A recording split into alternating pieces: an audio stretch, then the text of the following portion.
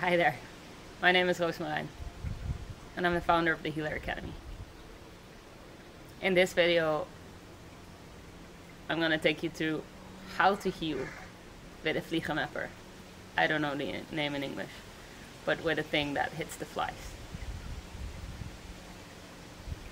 You know, very often we think that we need certain specific tools for healing.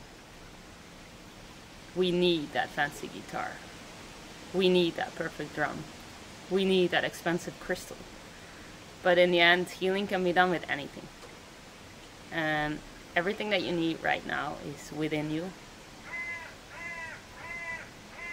But it is also outside of you. So if it helps you to grab an object to facilitate healing inside, then just have a look around right now in the room and see which object draws your attention. Once you have that object, in this case it was this one for me today. I think it's about €2, maybe less. It's just lying around most of the day.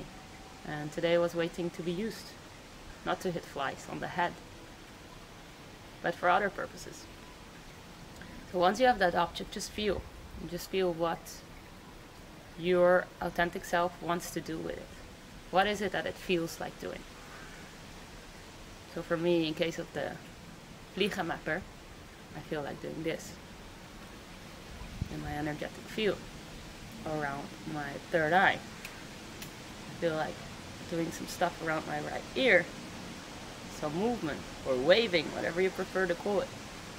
I feel like opening up the hand and releasing some stuff in my hand.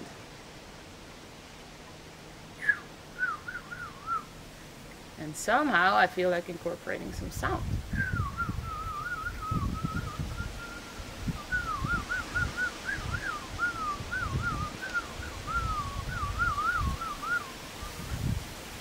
And there I am doing a session with a vliegenmapper.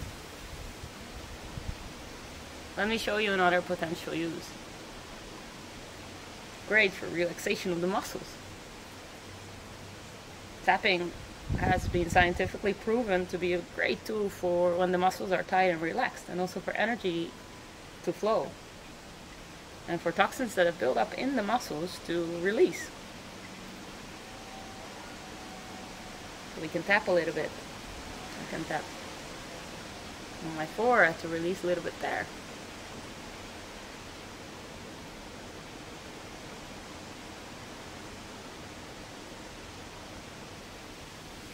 So there's two ways how to heal with a vliegenmapper, but I'm sure you can think of many more with the item you have in your hand.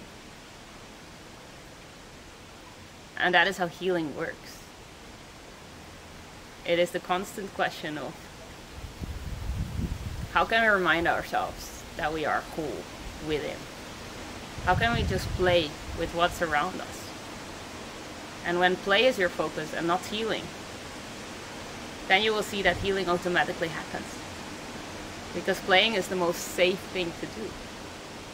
When you play, it reminds yourself of, hey, I'm good, I'm safe, there's nothing that I need to do. There's nothing that needs to be fixed, there's nothing that needs to be healed. So the power of play is massive.